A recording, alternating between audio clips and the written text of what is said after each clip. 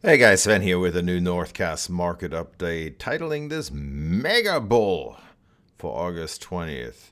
We're in the middle of a nasty correction again. It's not dramatic yet, and it's pretty sizable though in some of the readings that we see. And it's coming at an odd time of the year, August. And I came across something I think you may find fascinating, and it makes the case for Mega Bull. I know, we're barely corrected here. So let me walk you through some considerations. First, as I like to do, is just a little backup of previous videos so we put in the context. And so you know I'm not completely off the wall here with some of the things I'm saying. Coming correction, July 17th. The view was that we're going to get a correction, right? And it was this risk zone I had outlined. And with a view, it could drop into this range, and the view was as it were to drop, then we would assess the charts and figure out, how deep, how bad this could get, and then we would have some sort of bounce, and then that bounce would decide whether we're going to get either a rally to new highs or we're going to get a big nasty bear market still to come. That was kind of here keeping open mind in terms of possibilities. And that remains my view. I just want to emphasize, no matter what I'm saying here now, I remain completely open-minded here in terms of what could happen. And let me just update the chart here. We spent 3 weeks in this risk zone. We had one little poke above it. That was definitely a challenge in terms of conviction. It's like, are you off your case or what? But no, it reverted right off of there. We made that little tiny high. And since then, we've just corrected hard, 3 weeks down in a row. And we've officially entered that original risk zone. Now, the FIB was a little higher than the original projection because we went a little higher in terms of the high. But basically, the principal view of a 23.6 FIB pullback, right on the money. And I'm not saying this is over. I mean, we got the Fed Jackson Hole this week. We got NVIDIA earning coming. God knows what's happening with China. So there's all kinds of legitimate concerns in terms of more volatility. So I remain open-minded. But we did hit that 23.6 FIB perfectly on Friday. And we bounced off of there. Here's a daily chart just to accentuate that. And drop below the 50 MA, so you can make a solid bear case even if it rallies from here. For example, just to throw this out there and staying in spirit of staying open-minded, if this bounces from here and can't really get above the 50 MA, for example, you can make the case this can set up for a beautiful right shoulder, technically speaking, and then you have a head and shoulders. If that plays in such a way and firms up, the measured move would be around here, 40, 51 or 2 or something like that, and 50% retrace of the entire rally. And that could set up for September, October, for example, right? So I just wanted to highlight that as well. But now let's look at this actual correction here, because it is a bit unusual in the sense that we just pulled back here, back to, let's say, roughly the June lows. But something else happened, and this is another critical concern here. So, and this is why, before I go into the specifics on that, I just want to highlight another key chart that I pointed out in May, the unthinkable. Everybody was in a train, lower yields are coming, right? And I had put out this chart on the TNX, which to me smelled like a big fat bull flag, which screamed for higher yields. I will submit to you, this chart has played absolutely technically beautiful. I mean, forget all the macro printing, TGA account refilling, what have you. I'm just looking at the technicals of this chart. The premise was for a bull flag and it would break out. Well, here we go. It not only broke out, it back tested it and now went vertical. Okay, and I submit to you 2 things. First of all, the surprising part of all this was that the market ignored all this initially.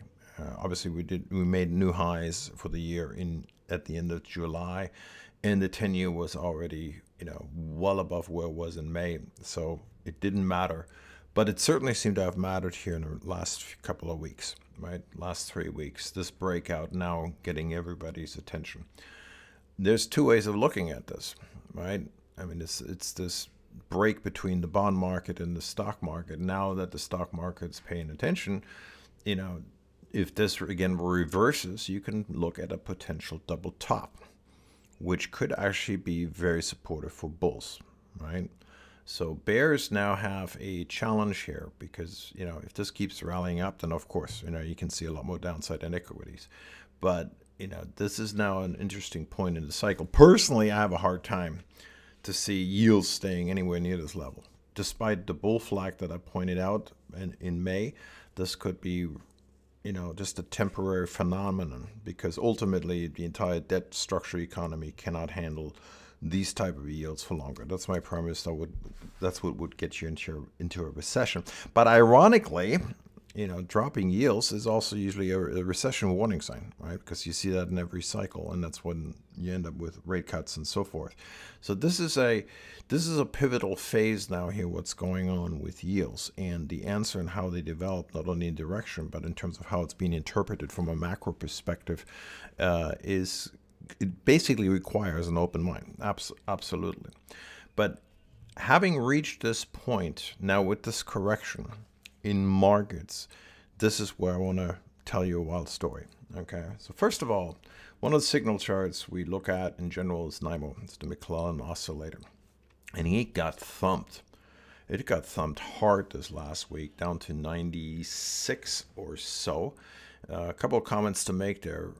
These type of readings are rare. They happened quite a few times last year when we were in this bear phase. But they're an indicator of being very oversold. March, obviously, with the banking crisis, and invariably they produce rallies. General comment, it doesn't mean the lows are in. Oftentimes what you see is a new low following a bounce on a positive divergence for a higher low on the NIMO before you get a proper low in, okay? But not always. It's not always required. For example, in March, that wasn't required, right? Low was in, bang. These are oversold readings. They tend to lead to rallies, and these rallies either produce new lows or they don't. So keep that in mind. Why is this of interest? Because it's happening in August. And frankly, we had a low reading last August in this bear phase, but August readings are very, very rare. So I want to show you some examples of August readings and what that means for markets. August NIMO readings, deep down minus 75, minus 80, minus 100, that type of thing. So here's one example, 2019. That's when we had a NIMO reading about minus 80. We had a low, we had a bunch of chop, and that was it for the rest of the year. This is now where I go into this whole mega bull thing, because they're so rare. Now, if you look at this in terms of what the Fed was doing, it's very different, right? Because the Fed was cutting rates, and then ultimately they added to their balance sheet. But nevertheless, this was a gnarly August correction, and it ended up producing new highs. Here's 2015. We had a nasty event in August 2015, and China, incidentally, was the trigger. And then guess what happened? Global intervention, right? And you had a big rally into September. You had a higher low in October, and then a big rally for all of October, and then chop for the rest of the year, okay? But that was bullish. That was a buy, right? Go into the next example, 2011. Again, they're very rare, so I had to really look for these. There's an event similar to 2015, big flush in August. That one was really nasty, minus 140 on NIMO. And we then got a rally into September, bunch of chop, a marginal new low in October, and then it rallied hard in October again, okay?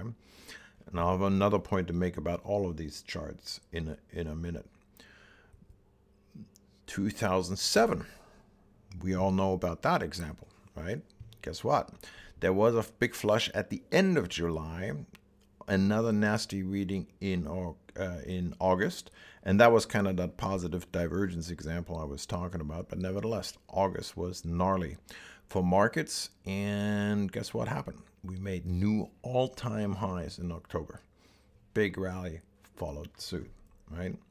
Another example, 2003. What happened in 2003? 2002 was obviously a recession. We came out of the recession, but another gnarly reading in August, minus 75 or so. And that was it. We just rallied basically the rest of the year with some volatility in September. Produced new highs, right, for that year. And then here's another famous example, 1999 tech bubble, right? Well, guess what? That had an August reading. That was down to minus 75. And then we had a rally into late August and then some chop in a marginal new lows in October and September. And then a big year-end rally, as we all know. So what's the message here when you're looking at all these years? And this is kind of the mind blower here. The mind blower is, maybe if you've already noticed, they're all odd number years. 99, 2003, 7, 11, 15, 19, 23. With a very specific sequence. Every single one of these was a U.S. presidential pre-election year. Every one of them. And every one of them had a nasty NIMO reading in August, and every one of them had big rallies that followed suit. And guess what? Here we are in 2023. And while some of them may have had a backtest for a higher low or a marginal new low, the message was the same. They were all buys, and there was no more big correction that followed after that. They may have had chop in between, but no big new lows anymore. That was it. In fact, if you look at this on this yearly chart, here's the big message. 1999, yeah, recession followed through, but first we had new highs that followed into the beginning of the year.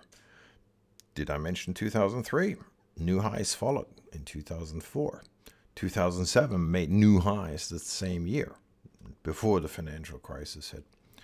2011 went on to make new highs. 2015 went on to make new highs in 2016. 2019 went on to make new highs before the COVID crash in 2020.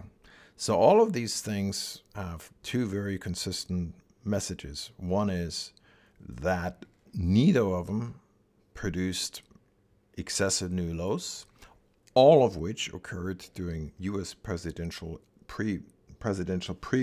presidential election years, and new highs were coming. So that's kind of bullish, isn't it?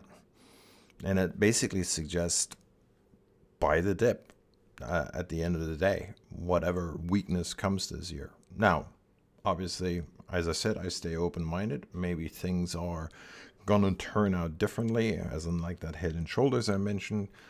Who knows?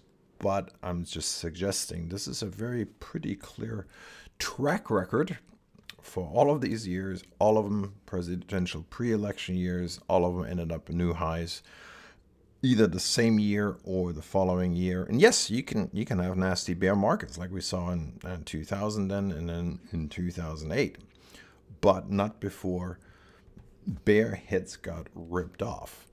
And, since I just discovered that relationship on accident myself, I'm thinking of an old Seinfeld episode for those guys of you who remember the 90s Seinfeld.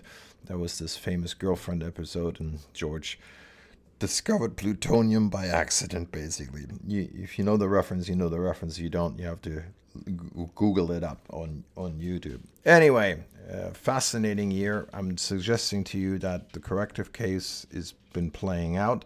We're getting some very solid oversold readings, whether those were the lows on Friday or not, to be determined. Usually you don't make flows on Friday, but all of those charts suggest that weakness in August is a buy for at least the early September rally. And then we'll have to continue to assess the charts in terms of how they play out. If you want to join us on this journey, we're noodling through this, navigating rather through these market gyrations, you're welcome to join us via NorthmanTrader.com market services. And I aim to put out a market video tomorrow to go a lot more detailed on the technicals and strategy and so forth. Hope that's helpful. But I'm just saying, history, those charts, that precedent suggests new highs are coming vis-a-vis what we've seen so far this year, and then to be determined with what else is happening, recession risk or what have you. That's what these charts say, and in that context, they would be mega bullish, right? Anyway, good luck next week. I'll catch you guys next time around.